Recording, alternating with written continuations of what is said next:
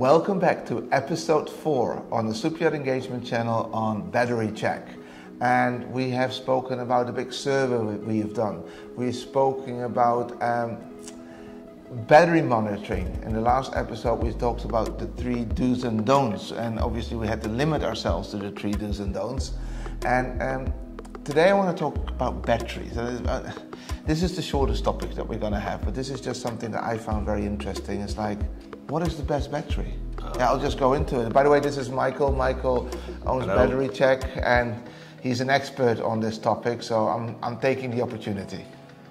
What is the best battery? Yeah. Well, we don't have one battery which fits all scenarios. Okay. So there's not the best. The best from which angle or point of view? I don't know. Well, that's the thing. I mean, do you want to charge faster? Do you need more power? Do you need, the power longer? Is it going to be here or there? So we have many types and sizes and factors of the batteries. So that's where we are. That's where we are. Okay, well that doesn't answer my question. I know, I'm sorry. I want all of it. All of the above plus more. Yes, I also want Not here. And I want them to be cheap. Yeah, well, you are trying to put all the things which are impossible to put together, basically. Okay, but let's talk about where's batteries evolving to? What's happening? Is there new developments, or are we stuck to what we have?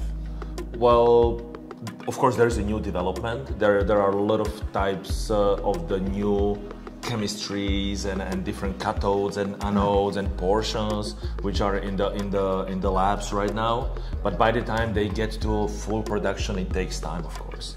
But there was a Bloomberg article a couple of years ago, and they mentioned that the technological decision was done basically for the upcoming decade, and it was mainly driven by the automotive industry. Yes. So lithium is the battery technology right now. That's I would say the transition from internal combustion engines to electric vehicles. And the vehicle, whatever is underwater, on water, on the road, in Earth, or even in the universe. So that could be a vehicle because it's moving. So it doesn't have to be on the road. It could be also a non-road vehicle. Okay. So various electric forklifts, AGVs, robots. That's also a vehicle. But we know battery for I would say decades or centuries. Lead acid. Yeah. It's still fantastic. It's here. It makes perfect sense from the technological point of view, but also from the price point to use it in certain scenarios, very often in energy storage. So when you have a house and you have a PV panels on the roof and you have a energy storage, that could be lead acid, but also there is a big transition towards the lithium. And these 2 technologies are also kind of supported by EU as well, that hey, this is what we have, and we will see how the life will go, what kind of technologies will emerge, whether they will be based on lithium or we will find a different raw material, hopefully not that scarce as lithium, and then we will then use it. But so far, the decision was done because there was so much investment done for this transition, and the money should come back, and we have to understand how to live with it, plus the charging infrastructure. So there are a lot of ways how to put it together. There are also technologies like fuel cells, which you can put into the vehicle, but still you need a battery. So there are different movements, but for now, here we are.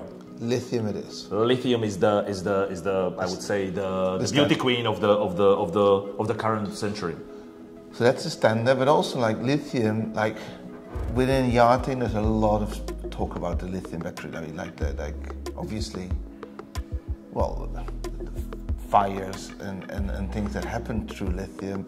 The issue with what do you do when a lithium battery catches fire? I believe that's a topic. Again, I'm not a specialist, and I'm not claiming to be a specialist.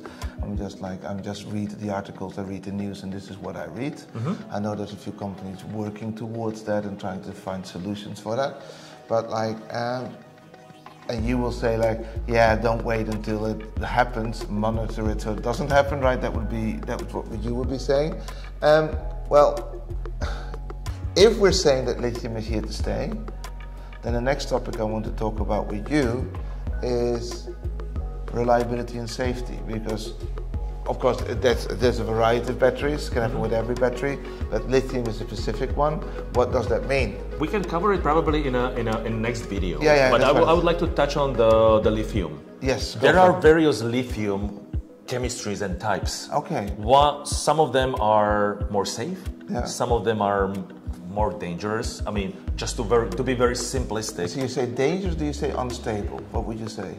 You can use both adjectives depending on the angle of the discussion. And again, it depends on the scenario. So there is a lithium ferrum phosphate, which is basically safer.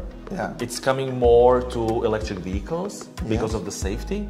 Originally, it used to be energy storage scenarios like PV panels and energy storage.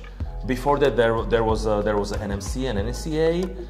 They were more powerful, or you can get the energy faster out of it, and also you can charge it faster. But I mean, they were more, I would say, using your analogy, unstable, let's put it this way.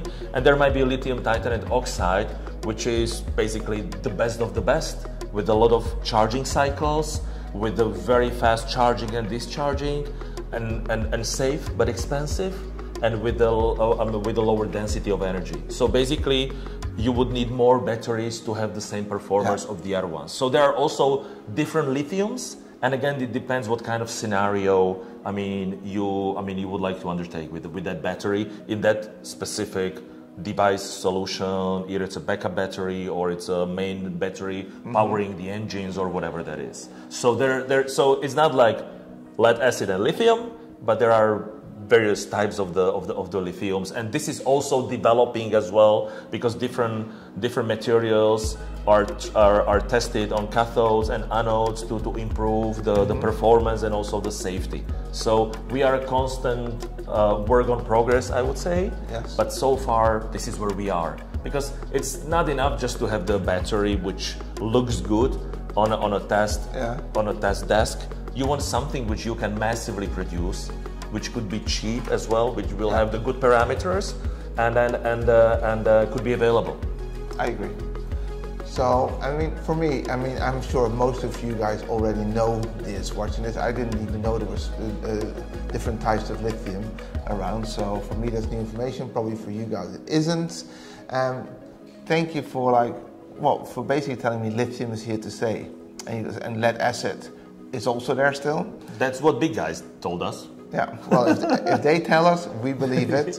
Episode 4, we're moving to the final episodes, and that will be coming out soon, and then we're going into reliability and safety. Thank you guys, thank you Michael again. Thank you very much for being here. See you soon. See you soon. Bye.